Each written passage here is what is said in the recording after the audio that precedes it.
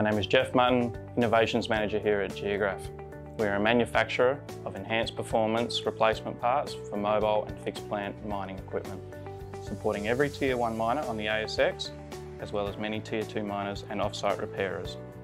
One of our manufacturing goals is the maximisation of potential hours availability of every new manufacturing cell we install, and our enthusiasm to leverage complex integrations to implement smart automation is unmatched in Australian manufacturing. The Modula solves an issue of limited space that is normally within reach of the FANUC robot, space where we need to have access to store the chuck jaws and duplicate cutting tooling required for the cell to run for many hours without stoppage. The Modula has increased our machining capacity by providing the cell with more hours availability in cutting tool life. This extra utilisation gets more products manufactured sooner, thus reducing our lead times and providing a better service to our customers.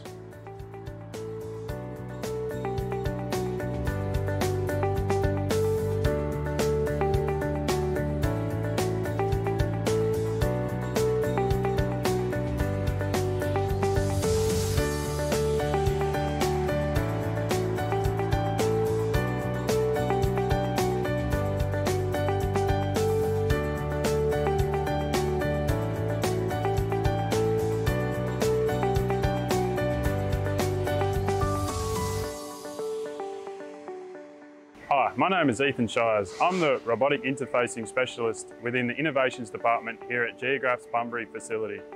My background is in CNC machining. The day-to-day generally consists of monitoring and improving our automated machining cells.